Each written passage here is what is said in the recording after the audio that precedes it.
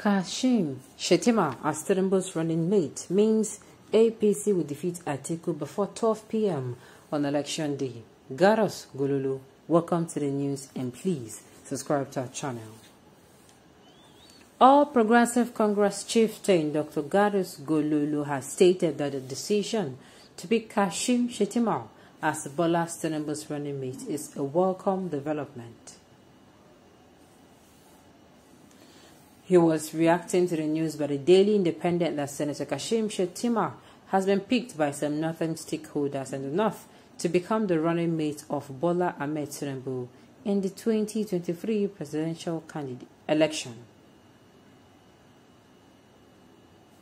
Dr. Garos Gololo noted that the development means that before 12 p.m. on election day, the All Progressive Congress will defeat Atiku and Abubakar and other opposition candidates, hands down. Gololo, who is a security expert, said the choice of a senator representing Borno Central in the National Assembly is a clear sign that the All Progressive Congress will win the 2023 elections, adding that nothing will stop the party. Atiku Abubakar, a former vice president of Nigeria, is the presidential candidate of the main opposition party in the country, the People's Democratic Party, PDP. Well, like I said, it is very early for you to start counting your eggs when they have not even hatched. It is very early. Let's allow everything play out. What will be, just like at the end of the day, APC did their primary convention and Asiwaju emerged as the winner. Nothing can change that because it happened. Okay. PDP and APC will surely be voted out by the third force. The third force is the youth force and it is the strongest force in the Nigerian politics.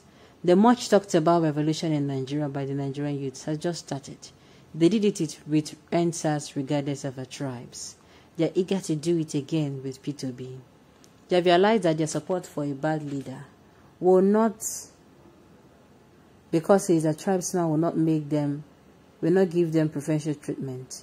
You and them will buy from the same market. You pay 800 naira per kg of gas, and they pay the same. You buy a loaf of bread for 900, then they buy it for 900. They buy it at the same price. The streets become unsafe not only for you, but for everyone irrespective of any party they support. Why not we work hands and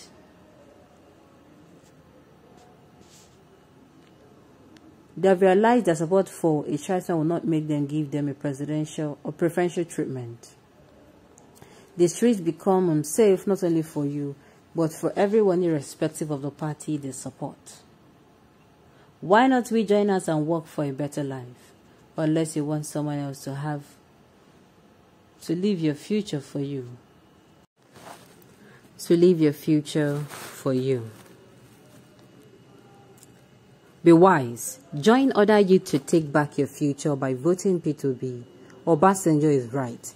This is our chance to show the world that party does not matter, but the determination of the youth is a strong third force. May the force be with you. Please forward it to others. Now, this is very good.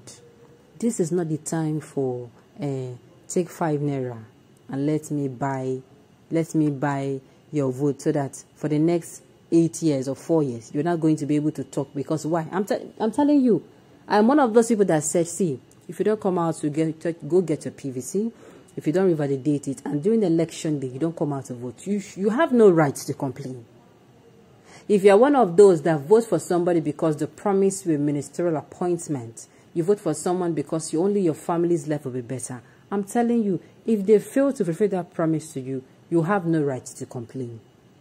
The only time you have a right as a Nigerian, and of course, we always have a right, is when you come out and make sure you not just get your PVC, you don't just revalidate it. On that day, you come outside and cast your vote for the most competent person, not minding whether the person is from A or B party. That is just the truth. So, this is not a time for Or yeah, come and collect and they suffer for how many years? Because that is just it. You don't have a right to come outside and complain. See, make I even tell you the truth. I am even saying, if only man and God, people will be say go vote wrongly for this election. They're not supposed to kneel down and say, "Ah, God, I beg you, this government to I beg." See, they're not supposed to. Why? Because God will not come down to do for us what we are going to do for ourselves. That's the truth.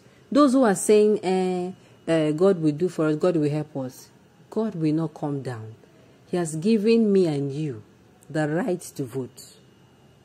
He has kept us alive. Go get your voter's card. Vote for your most competent candidate. Then you can leave the rest for God. Even God said, even the Holy Book says, heaven help those who help themselves. You don't go help you if you just sit down, you know vote, but you go complain. It is not supposed to be the way. Okay?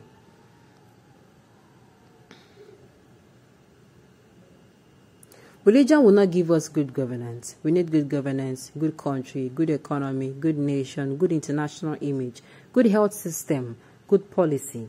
You see, for the fact that Dubai, 25 years ago, there were Dubai in a Nyama place, the place where they say, if they tell you say it will be like this, you even slap the person. To be sincere, Dubai was a place where it was, Nigeria better pass Dubai before now.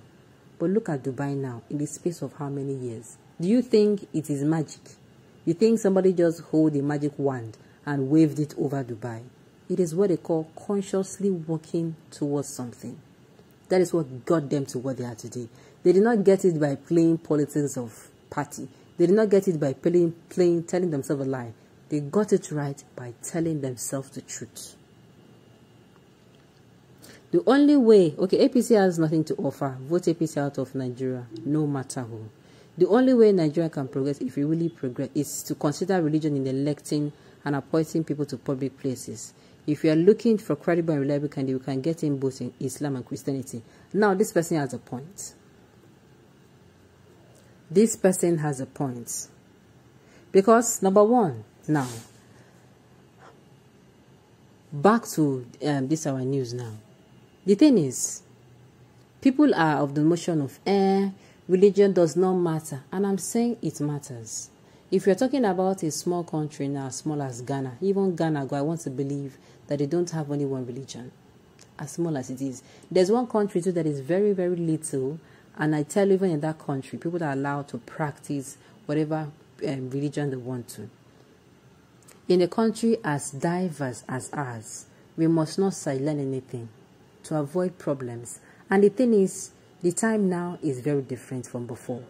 Somebody came out and said, in the 19 Kuru that they had a Muslim ticket, nobody died. It is then, not now. We are more divided than then. We are more divided now than then.